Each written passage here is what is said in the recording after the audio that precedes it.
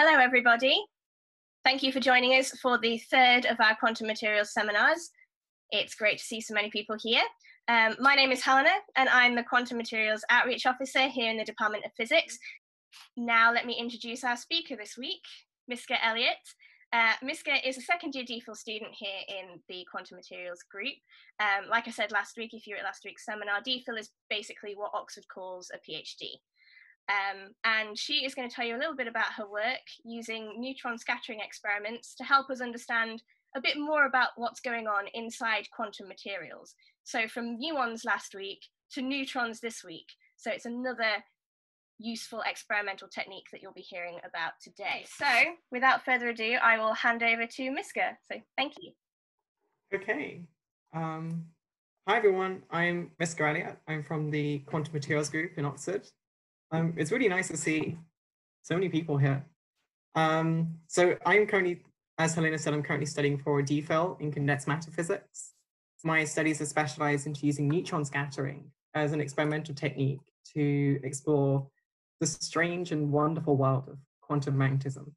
So during this talk, I'll focus on neutron scattering as an experimental technique. So specifically, I'll focus on why we might want to actually do neutron scattering, and what it can reveal about crystalline magnetic systems, and how contemporary neutron scattering is performed as an important part of 21st century physics.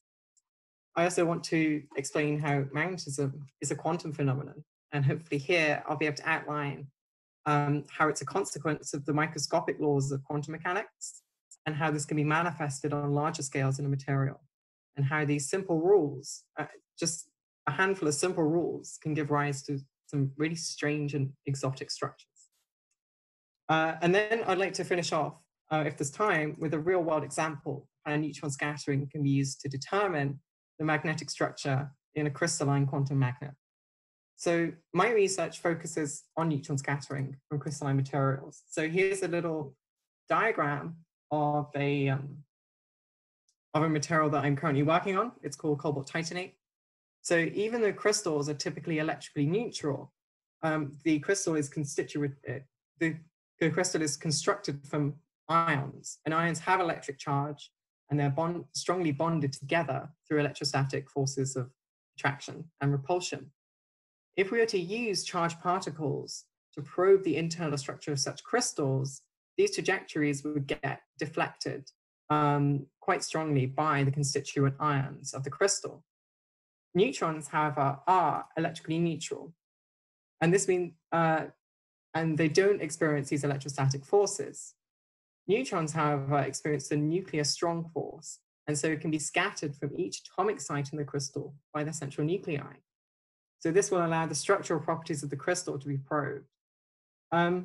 So for those who asked, for those who answered the poll that they don't know much about neutrons, all you need to know is that a neutron is an electrically neutral particle that's usually tucked away deep inside the atomic nuclei.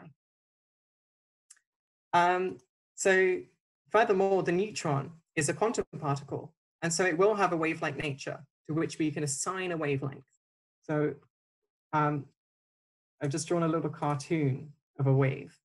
And the important part of this is that the wavelength of neutrons from a nuclear reactor are comparable to the atomic separations of the ions in the crystal. And so this is a really important criterion to probe the structure of a crystal through diffraction. The wave-particle duality of quantum particles, specifically in this case neutrons, is of vital importance here. Although it might sound like a preposterous idea that we should reject, both the wave and particle-like properties of neutrons are exploited and are fundamental to neutron scattering techniques. In addition, neutrons carry energy. We shoot neutrons, they will have energy because they're moving. And in a scattering process, they may deposit some of this energy into the crystal. This is called inelastic scattering. To illustrate this idea, some ions in the crystal may possess a property called spin. I'll talk about that later, but at the moment, I'm just going to denote that by arrows on some of the ions. The incoming neutron can cause a spin to deviate from its ground state orientation, and this disturbance will ripple through the crystal in what's called a spin wave. And I've drawn a really silly cartoon here to demonstrate that. Anyway, finally, a neutron, although electrically neutral, carries magnetic moment. That is to say, on a very, very small scale, the neutron will look a little bit like a bar magnet. This property allows the neutron to magnetically scatter from the crystal, and this allows us to probe the magnetic in addition to the structural properties of the crystal. So let's focus a little bit on elastic scattering.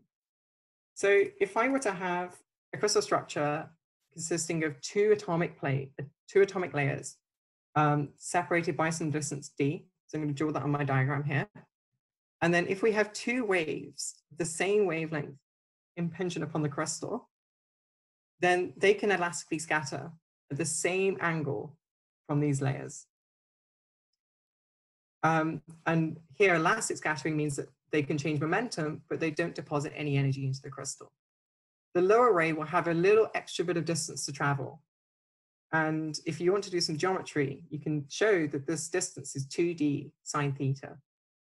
And in general, these waves, because they've traveled a different distance, in general, these waves will be out of phase and will interfere. However, constructive interference will occur if this distance is a multiple of the wavelength of the waves. So if we average this out across the entire crystal, we will only see elastic scattering at angles that correspond to these d spacings corresponding to separation of atomic planes. So this can all be written down in a single equation.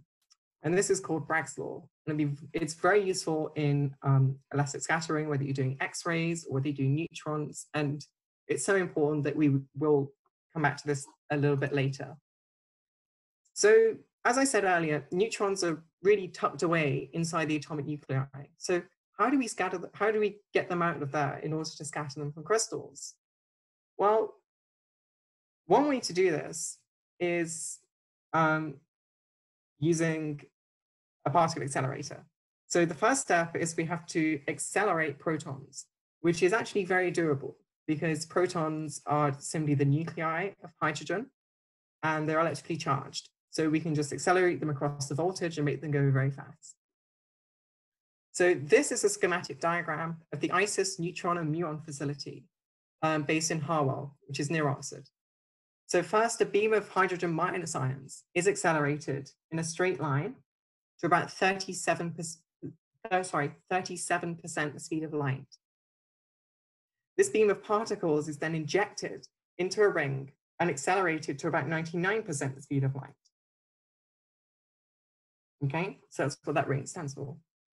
Then these highly energetic beams are shot in bunches into a spallation target. This process is repeated about 50 times per second. So 4 out of 5 of the bunches go to this area here, target station 1. And the 1 out of 5 of the bunches will go to this area here, target station 2. A spallation target is a fancy name for a house brick-sized block of tungsten. The highly energetic protons are so energetic and move so quickly that they're able to overcome the electrostatic forces of repulsion from the tungsten nuclei and will collide with them. This will make the nuclei unstable, and these unstable tungsten nuclei will then undergo nuclear fission. They will break apart and release between 15 and 20 neutrons in the process. These neutrons are then funneled into beamlines for a highly specialized instrument. So what I mean by a beamline is that around each target station, it looks like a little onion. And then around this central core, there are just pipes. And the neutrons travel through these pipes to an instrument here. So this is a very grand scale picture of a big science facility. But what about individual experiments that get performed there? Well, in my case, you have to mount a crystal sample.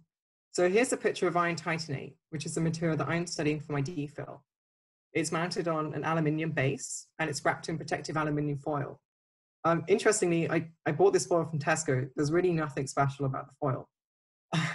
The markings on the base of the mount denote special crystallographic directions that I determined in the lab here at Oxford before I traveled to ISIS. I then went to ISIS in order to use the LET instrument, pictured here.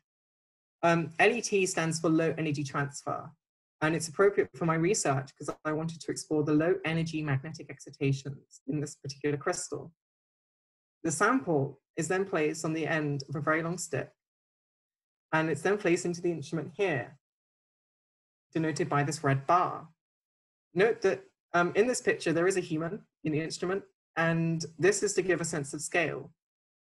Typically, humans don't need to enter the instrument, and the reason is neutron radiation is really harmful to life. So there's a really complicated system of interlocks in place that prevent this, the instrument being used while it's being accessed. So making sure there aren't any people inside the instrument, a neutron beam is then incident upon the sample from the spallation target. And these neutrons may scatter from the material, and denoted by this outgoing arrow here. It would then be, these neutrons can then be incident upon this curved bank of tubes on the back wall of the instrument. And then from here, we can measure the energy deposited into the crystal and the 3 components of momentum transferred into the crystal. And we do this in a process called time of flight scattering. So now we go from experimental techniques to talk about the theoretical ideas behind quantum magnetism. Here we introduce Paul Dirac, who is widely regarded as one of the greatest 20th century physicists. He discovered a lot of fundamental concepts in quantum mechanics, which are widely used to this day. But he was often too modest to name them after himself, and they're usually named after the second person to figure them out. One of his milestone achievements was to create a theory that described electrons that was consistent with both special relativity and quantum mechanics. This theory had huge consequences. It allowed him to model the hydrogen atom to unrivaled accuracy. It allowed him to theoretically predict antimatter. And it also allowed him to explain that electrons carry a quantum mechanical property called spin. Also, the discovery also won him the Nobel Prize. So he's a very clever guy. Anyway, so Dirac discovered that electrons have a property called spin. The framework of this theory also, the framework of this theory also explains that electrons, because they have spin, also carry a magnetic dipole moment. So as I mentioned earlier, this just means that they act on a very small scale like a little bar magnet. He then went one step further, and he showed that if electrons interact with each other, then these spins can align. And if they do so in a material, then the material may exhibit a net magnetic dipole moment. Let's illustrate this idea with a diagram. So if we take an atomic chain, the electrons in each atom may contribute to a total atomic spin. We can illustrate this spin by an arrow, okay? So if the spins don't interact, then they will just do their own thing and they'll point in random directions. If each spin behaves like a small bar magnet, then we can point a north and a south pole. So here we're going to label the head of the arrow north and the bottom of the arrow south. If the spins are pointed randomly, then the total magnetic moment will average out to 0. However, Dirac showed that the spins can interact with each other, and this will lead to them pointing in the same direction. So in this state, the magnetic moment will add up to give a sizable contribution. And this is exactly what happens in permanent magnetic materials. Excuse me. So this is exactly what happens in permanent magnetic materials, like a bar magnet or a fridge magnet. So we need quantum mechanics, courtesy of Dirac, to explain why these materials are permanently magnetic, which makes them everyday examples of quantum materials. Moreover, if you've ever wondered why magnets are so strange, this is why. Yes, so if you've ever wondered why they're so strange, this is why. They are manifestations of the weird laws of quantum physics, but of a size and scale that we can see and touch. So let's explore this idea a little further. Dirac showed that if neighboring sites interact, then there will be an associated energy proportional to the angle between them. and the spins will then move in order to minimize this interaction energy. Here, S is the size of the spin, and for quantum mechanical reasons, it comes in multiples of 1/2. J is something known as the exchange constant, and it will vary across materials. If the exchange constant is positive, then the lowest energy state, the interaction energy will be minimized if this angle phi is 0. All the spins will be aligned and will be ferromagnetic. If the exchange constant is negative, then the interaction energy is minimized. If this angle phi is 180 degrees, and the spins will alternatively point up and down. We can be a little bit more adventurous and add even more interactions. So if we have nearest neighbors J1 and next nearest neighbors J2, then we can have all sorts of things like spirals, and we can even plot a phase diagram. I could go into more detail about this, but I think it would take up too much time. So if we apply this to a real world experiment, so for example, if we have a crystal containing gold and manganese ions, then we have a picture here. The unit cell consists of a square base with a long axis. The gold ions are gold, the purple ions are manganese, and the crystal consists of this repeating unit. This is quite simple to deal with because all the sides are right angles, and the manganese ions are at the corners with one in the center. This is known as a body-centered unit cell. So if we record Bragg's law, we expect elastic scattering to occur at angles theta that correspond to d-spacings between the planes of manganese ions, according to this equation. So we can use Pythagoras' theorem in 3D to calculate this d-spacing. For crystallography, a lot of these things can be looked up in a big textbook called the International Crystallographic Tables. This is what I did here. Because the unit cell is body-centered, we will have constructive interference only if the indices H, K, and L add up to an even integer. This is known as the selection rule. So the takeaway point here is that if we plot scattering intensity against the scattering angle, we will have peaks which we can index with these indices H, K, and L. So this experiment was performed in 1959 by Herpen. So this experiment was performed in 1959 by Herpen, Muriel, and Villen. They performed neutron scattering on a crystalline sample of manganese and gold, and the peaks corresponded to elastic scattering from the manganese ions, where the neutrons have a wavelength of 1.13 angstroms. Note that here an angstrom is a unit of length corresponding to 10 to the minus 10 meters, or a tenth of a nanometer. For a sense of scale, typically hydrogen has a radius of 1 angstrom, and other atoms have a radii of around 3 angstroms. So we can plug in these values of H, K, and L to the formula for the d-spacings on the previous slide. Since we know the wavelength, we can calculate the scattering angle. So here, the peaks labeled with indices satisfy Bragg's law and are therefore indicative of the structural ordering in the crystal. However, this doesn't completely explain the spectrum here. We have anomalous peaks, which are labeled by a red star. And in order to understand what's going on, we have to be able to explain them. So to elucidate this further, we note that at high temperatures, crystals will have no magnetic order because the energy scale of random thermal fluctuations will exceed the energy scale of the exchange interaction. Structural order, however, is based on the positions of the atoms in the crystal. And as long as the crystal doesn't melt, this will persist at high temperatures. Therefore, we can subtract the high temperature spectrum from the low temperature spectrum and reveal peaks that are due to magnetic ordering. This is called a difference spectrum. Here, the peaks with a red star correspond to the peaks with a red star on the previous slide, and we can completely attribute them to magnetic order. Additionally, helical ordering with a pitch angle, which is the spin angle on the slide about magnetism, will give satellite peaks with indices H, K, and L, where the L will vary a little bit due to this pitch angle. So by using Bragg's law, the scattering angles of these satellite peaks reveal what the pitch angle is. And in this case, it's determined to be 51 degrees. And we can read this straight from this elastic scattering data. So we can make a plot of the structure here. The arrows denote the direction of the spin, and this rotates in the AB plane by 51 degrees for every step we go up. From here, we can conclude that elastic neutron scattering can be used to solve magnetic structures of crystalline materials. We can also conclude that neutron scattering relies on the the quantum wave particle-like nature of neutrons.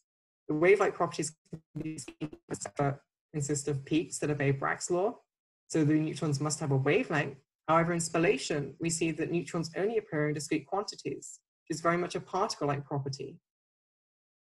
Both the wave and particle-like natures of the neutrons are exploited here. So the wave-particle duality is not an idea that we can dismiss. I've also managed to show, hopefully, that magnetic materials are everyday examples of quantum materials. That is, they have properties that can be only explained using quantum mechanics. And exotic structures, such as exotic magnetic structures, such as those that have spiral order, offer an experimental testing ground of really strange theoretical ideas in quantum physics. Thank you. I'd like to take questions now, if people have time. Brilliant. Yeah, we've got time for questions. So thank you so much, Miska, for that whistle-stop tour through your research with neutron scattering. Yes. Yeah, it was really interesting to deep dive into some of the actual quantum physics there and look at some of the equations that you're dealing with in your research. Thank you. Right, so we've had some really good questions. Quite a few about spin. Oh, great. So the first one that's got the most upvotes at the moment, an anonymous question asking, how do you determine an electron's spin? That's a fantastic question. So actually, the electron spin was first determined experimentally before Dirac explained it by two people called Stern and Gerlach. And one of them went on to win the Nobel Prize, and the other didn't for political reasons that I'm not going to go into. Anyway, what they found was if you have an electron spin, then and you apply a magnetic field, there will be an energy associated to whether the spin is aligned or anti-aligned to the magnetic field. So what they did was they passed a beam of silver atoms that had spin, had a single electron spin in the silver ions. They passed it through an inhomogeneous magnetic field, and this led to a splitting between the spin ups and the spin downs. And they collected it on a glass plate. And they used to be heavy smokers of cigars. So they blew cigar smoke, and the cigar smoke contained sulfur, onto these plates. And they took photos of these plates and sent them to Niels Bohr, who was the leading atomic theorist at the time, and said, look what we've discovered.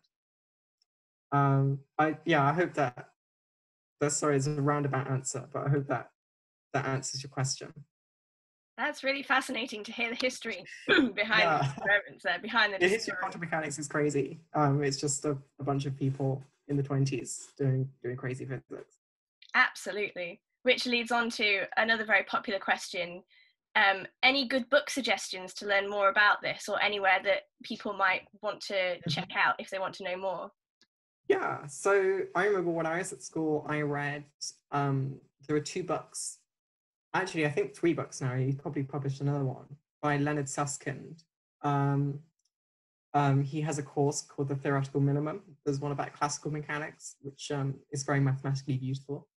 There's one about quantum mechanics, which is a little bit harder.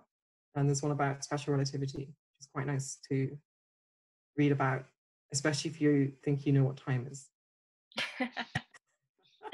I mean, at this point, does anyone really have a concept of time? No.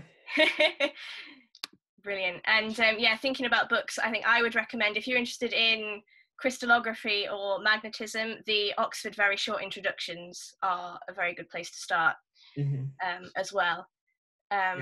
Brilliant. So another physicsy question now. What is used to accelerate the particles to near light speeds? Very good question. That's a very good question. So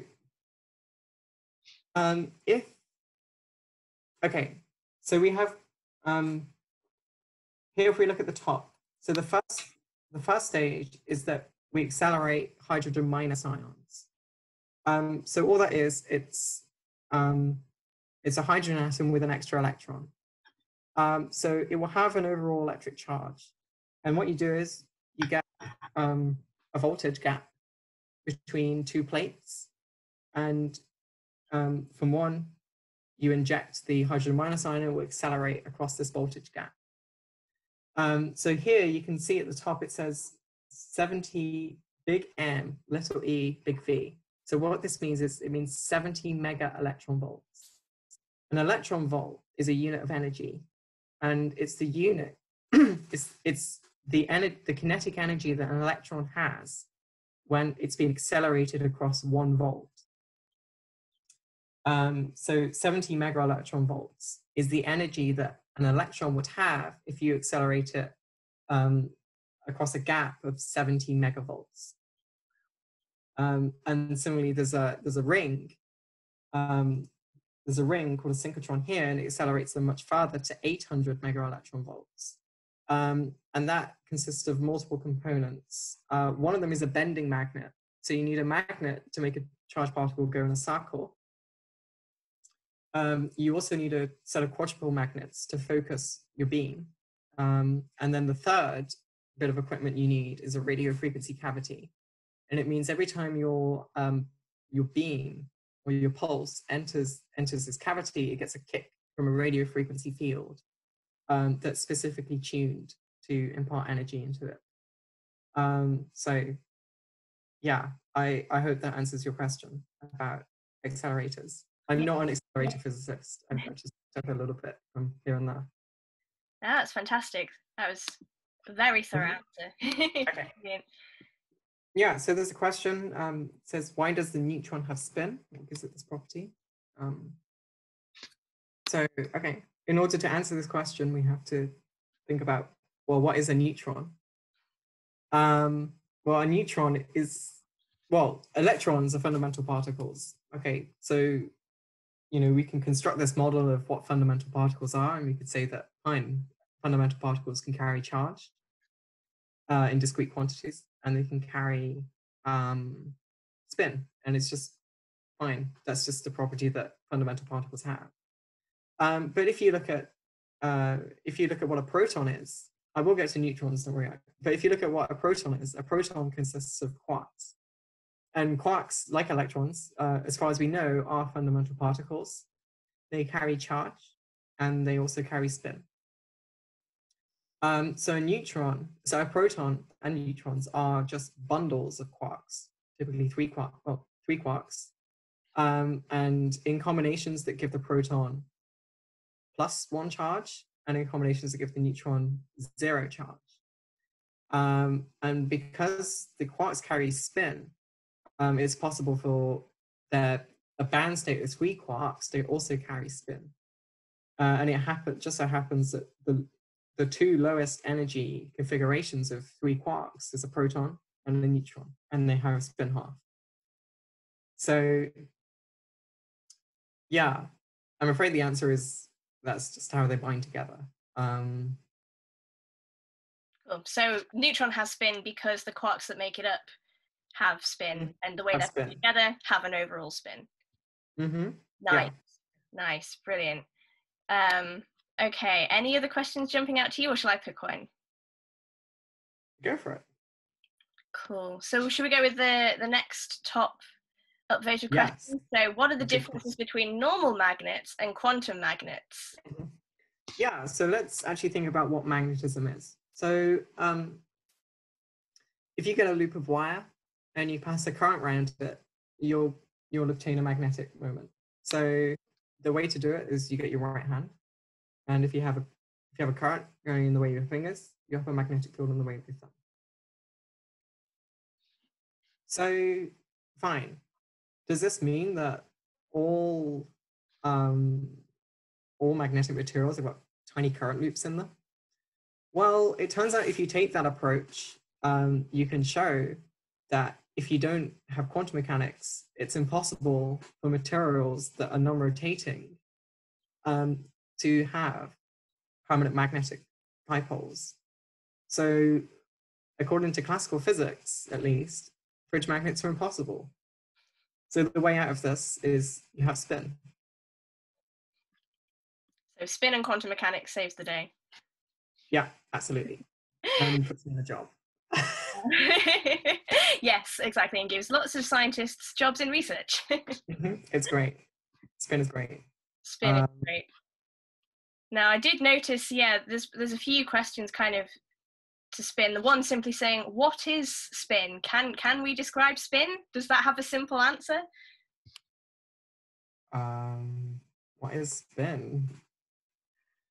I mean, like, I have a quantum field theory book on my desk, but I don't resort to that. What is spin? It's just a degree of freedom. Again, yeah, it's the university. It's like a second year undergrad thing you learn, really. Oh, so spin. Yeah, spin is just an X. Oh, okay. I have a good answer. I have an okay answer for this. So again, if we go back to the whole idea of current loops, if you think about electrons going around the nuclei, they will have angular momentum just by going round. Okay. So we can assign them orbital angular momentum. It turns out there's an extra contribution to the total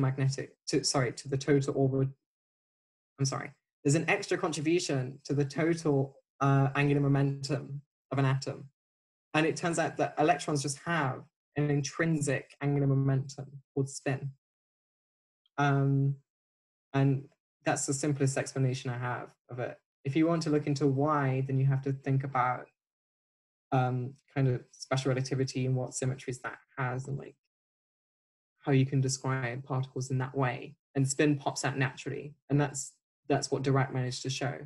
So Dirac gave a rather elegant mathematical explanation of why spin happens, whereas it was known for a few years before then that there's just an intrinsic angular momentum called spin. Right. So essentially, without getting too deep into quantum field theory, etc., it's kind of just like a property, a fundamental property that these things have. Yeah. Mm-hmm. That then means they have lots of other fascinating uses and properties. Absolutely. It has contributions ranging from atomic physics all the way to modern applications. So, for example, if you think about modern electronic devices, they can use electric currents, which is just net motion of electric charge. But what would happen if you gave all of these up, if you made all the spins pointing the same way for the electrons? Well, you'd then have a spin current. And so can that do interesting things? And that itself is a whole field of research and lends itself to, all different kinds of novel electronic devices that you could make, or rather spintronic devices that you could make. So yeah, the applications are vast. Fantastic. Yeah. That's amazing. Right, so I think just one more question, unless there are any other burning ones. So the next top upvoted question, so could other chargeless, I think they meant chargeless as the correction underneath. Yes. Could other chargeless particles, for example, neutrinos, be used in the same way that neutrons are used? Yeah, well, neutrinos, neutrinos, I wouldn't want to use neutrinos because neutrinos don't interact with the strong force. Okay. And they only interact with the weak interaction and probably gravity, but we don't really understand that. So yeah, the weak interaction is, as the name suggests, very, very weak. So you wouldn't be able to explore interesting nuclear properties that you could with neutrons. It would just, it would be more expensive to generate them. It would, I wouldn't want to do it. Fair enough. Yeah, it's a good question. Yeah. So it makes you consider it's not just the fact that they don't have charge, it's how they interact with the nuclei through the strong force as well. Yeah, it would be so difficult to do. I mean, doing neutrons is is already quite difficult. Mm. Um, Yeah, and then you've got the practical yeah, my diagram is right up here. It's already quite difficult to do. I wouldn't want to use neutrinos, sorry, to determine kind of condensed matter properties. Yeah, also we know way more about neutrons, just because they're easy to obtain. We've known about them for a lot longer. We've been able to measure a lot more of their properties. You know, measuring the properties of neutrinos is a current endeavor in particle physics. Yeah, have properties that we actually can't explain. So there's a rich field of physics in neutrinos already. Yeah. Fantastic. Yeah, great. So I think that's probably about all we'll have time for. So thank you very much, Miska, for answering those questions and for such a fascinating talk. Oh, thank you for having me. Not at all, our pleasure.